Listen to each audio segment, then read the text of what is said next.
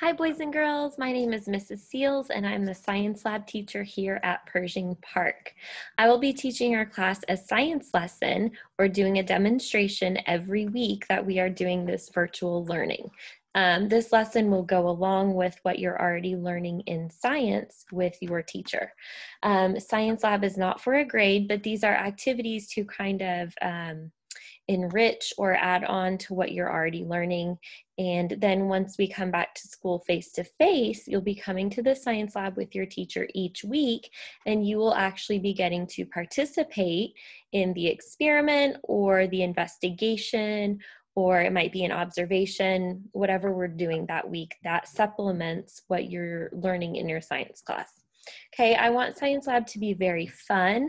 I want you to be excited to come in here. If you have been at Pershing Park before, you know that we do a lot of fun things in here, but we have to remember that our number one priority or job at school is to be safe. Okay, and make sure nobody gets hurt.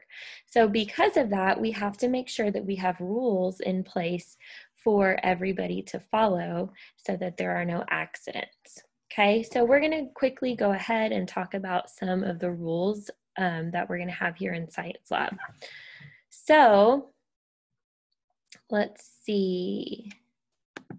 I am going to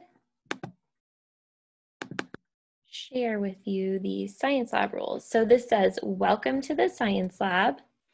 And then it has my name, Mrs. Seals. There we go. All right, rule number 1 says, follow directions the first time they are given. And here's a meme that says, my face after I just finished giving directions and a student asks me what to do. Have you ever seen your teachers make that face before? Okay, now again, like I said before, a lot of these rules won't really apply until we come back to school in person and you are coming into the science lab, all right? But whether we're online, whether we are in person, always make sure you're following directions. Rule number 2 says, use tools and materials correctly and safely. And then this little puppy has his seatbelt on and it says safety first.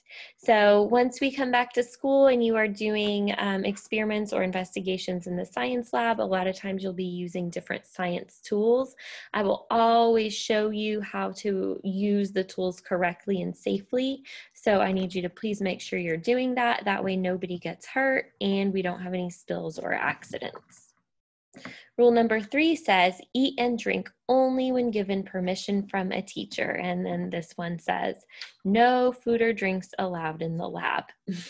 Okay, so the science lab is not a place where it is safe to eat or drink. I know if you've been at Pershing Park before, you might remember some experiments where we have used food or something, or maybe we've used food for an activity, and then I give you a baggie and let you take it with you. This year, because of everything that's going on, we will not be doing any activities with food in the science lab, all right? But I promise we will be doing some fun things. Rule number 4 says, be respectful to yourself and others. And then it says, to be successful, you must be respectful. All right, just like I know that's a rule in your class as well. Always make sure you're being respectful to your friends, your classmates, your teachers, so that we can all learn. And then rule number 5 says, be ready to learn, work hard, and have fun. And then it says, are you working hard or hardly working? Especially once we come back into school and you are coming to the science lab with your class, it's very important that when we come in here, you're ready to learn and work hard. You only get to come into the science lab once a week, so we want to make sure that we are taking advantage of the time that we do have in here. All right. Well, I hope that you guys are a little bit more comfortable with the science lab now and what to expect. And I hope to see you guys soon. Take care.